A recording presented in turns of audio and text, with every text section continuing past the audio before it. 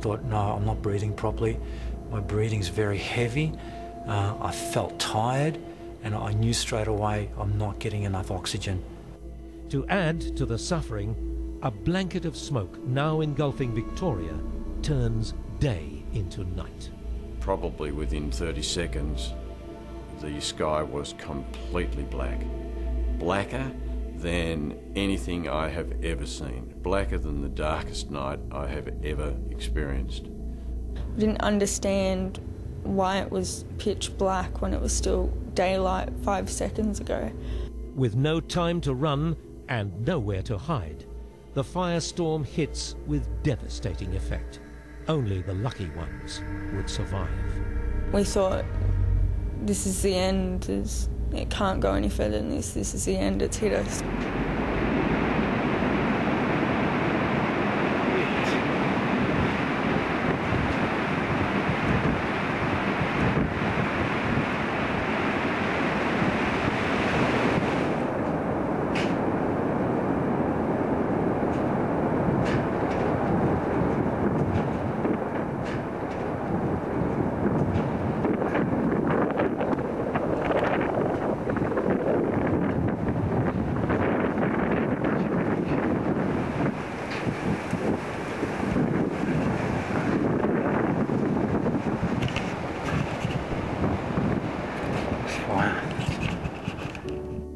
We could hear people screaming. We kind of closed our eyes as much as we could and tried to block our ears from hearing the screams, but we couldn't hide or shield ourselves from the noises.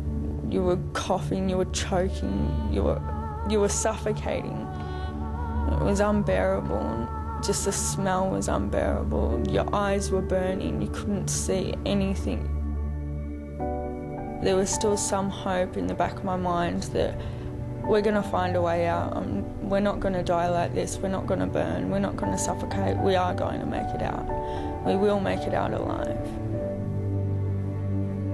The Black Saturday Inferno would devastate the people of Victoria and the whole of Australia. No one had ever seen a blaze like this before. Hundreds were dead or missing, over 2,000 homes destroyed, and over 500,000 hectares, the size of a small country, was wiped out. It wasn't just the damage caused, but the way the fire behaved that shocked everyone. Its violence wiped out entire towns, literally within minutes. After the raging inferno passes through, those left behind, the survivors, make their way out into the open.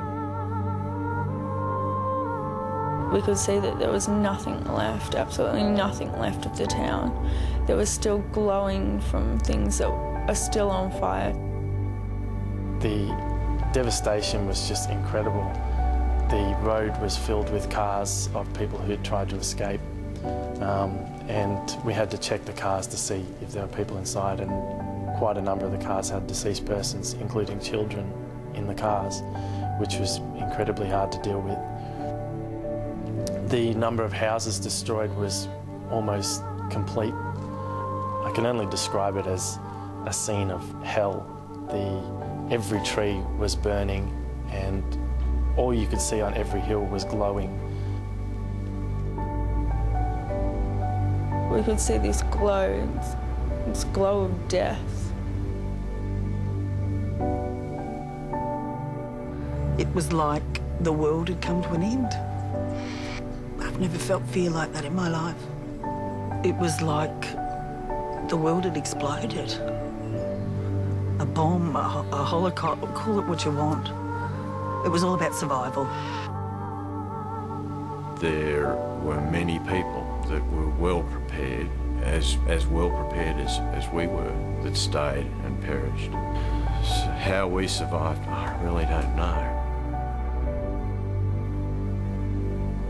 The entire town, all burning at one moment. It was impossible, and it was happening. Just disbelief.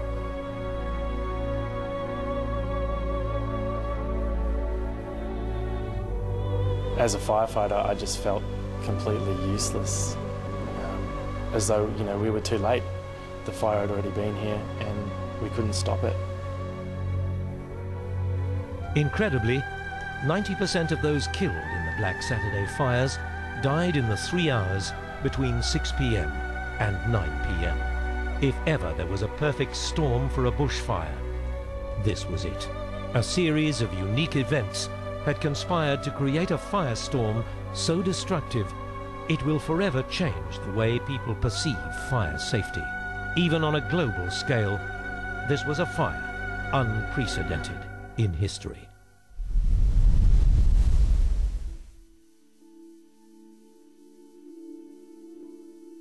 It wasn't until early the next morning, in the light of day, that the utter devastation of Black Saturday was revealed to the world.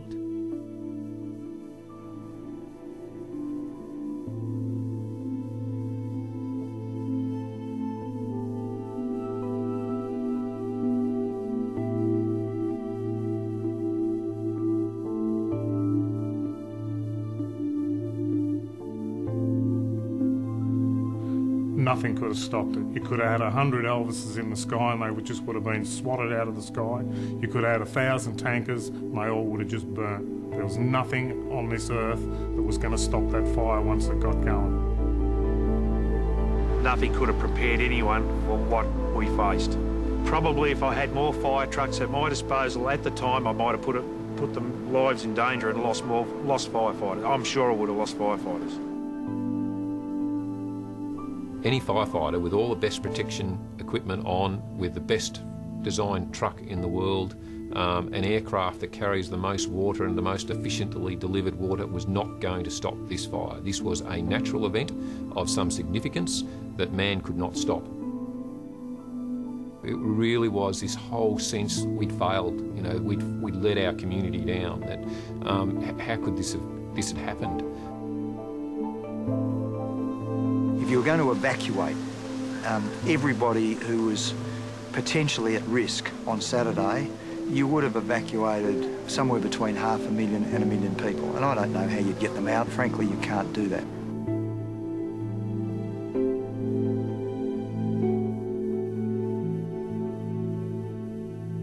If you wanted to look at the total amount of energy that's given out from a fire in terms of the amount of energy that was given out by the atom bomb that was used in Hiroshima, would be equivalent to somewhere between 200 and 400 of those bombs going off at once. What we saw on Black Saturday was a confluence of several events that all came together on that day to make the perfect firestorm. We had the rocketing temperatures, we had a very heavy, dry fuel load, we had low humidities, and we had very strong winds coming off the Australian desert. All of these things came together and generated the worst fire conditions we've probably yet seen in the history of Australia. The 7th of February in Victoria was a very special day because of the extremity of the conditions, something that we haven't seen in 150 years of recorded history, and it's something that we're likely to perhaps see more of, and so we really need to prepare ourselves for more events like this. And I guess with changing demographics, changing technology and changing climate, we need to make adjustments to our current way of operating. We all lost a lot of friends, beautiful people. Very, very tragic. I don't know if we'll ever get over the fact that so many people died. I think this is a once-in-a-lifetime fire. God help us if it isn't. God willing, we don't see another one.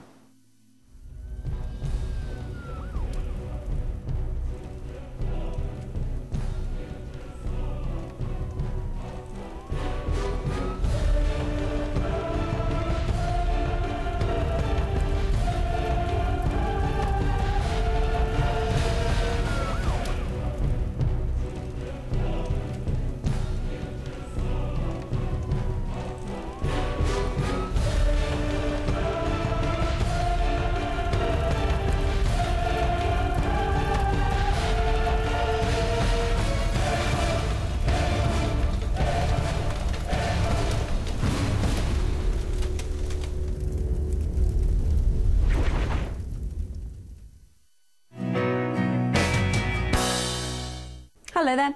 Certainly looks as though we're going to continue to see some rain affecting the Northern Territories. This is all due to the remnants of Tropical Cyclone Paul. So it's been raining there for the last couple of days, still continuing into Sunday. Further south of that, dry and quiet weather, and we've got slightly fresher but sunnier conditions in Perth, with the rain through New Zealand edging north out of the South Island.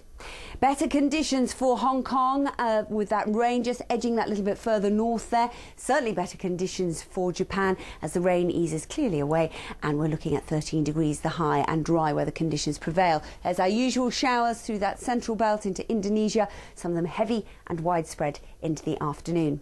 For Bangladesh, we've got some rain. We've still got the heat, though, a feature in northern India, and even the showers across the borders of Pakistan and Afghanistan abating somewhat into Sunday. Talking of showers, we could see some of those into the western half of Saudi Arabia, I think, during Sunday afternoon.